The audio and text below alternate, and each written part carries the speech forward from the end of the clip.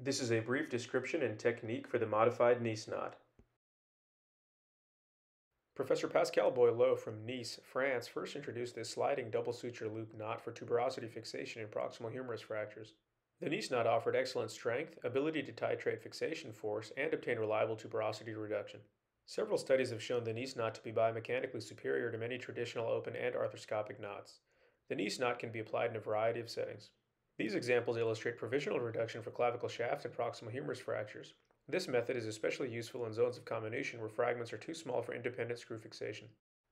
These images show the power of Nice knot cerclage in our own cases for plate fixation in humeral allograft prosthetic composites, scapular spine fractures, and ballistic forearm fractures.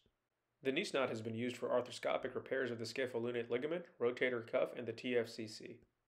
We will now demonstrate a modification of the original Nice knot which permits single hand tying and eliminates the need for an assistant for suture management.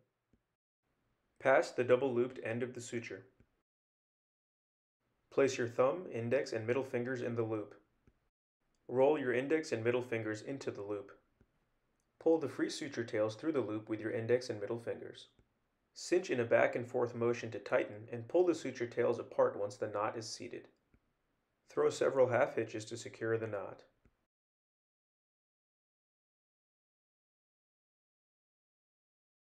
We will now demonstrate securing a plate to bone with the Nice knot. Pass the double loop suture around the implant and bone and place your thumb, index, and middle fingers in the loop. Roll your index and middle fingers into the loop, grasp the free suture tails, and pull them through the loop. Cinch the knot down by pulling back and forth. Once the knot is seated, pull the suture tails apart to secure. Perform a series of half hitches to tighten the knot.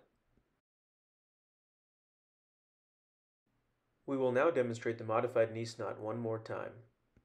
Again, the key step is initially placing three fingers, the thumb, index, and middle, into the loop, and then rolling the index and middle back into the loop to grasp the free suture tails.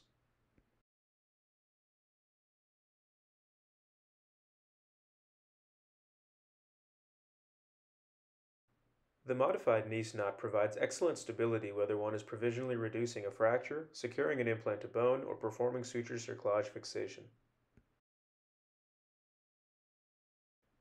These photos simply illustrate the final appearance of multiple modified Nice knots. We wish to acknowledge Dr. Bassem El Hassan for his innovation in the initial Nice knot modification.